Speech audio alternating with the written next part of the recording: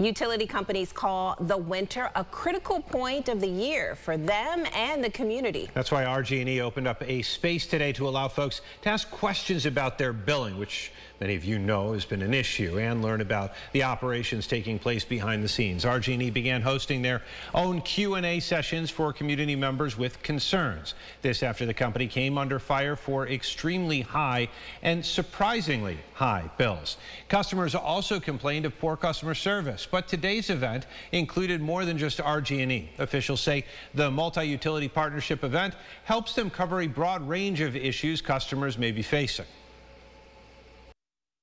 We're looking forward to doing more of these events throughout the year, and just from conversations that we've had here today with the other utilities, we think it's a good idea that we'll partner together so that way we're reaching the most amount of customers throughout the entire region.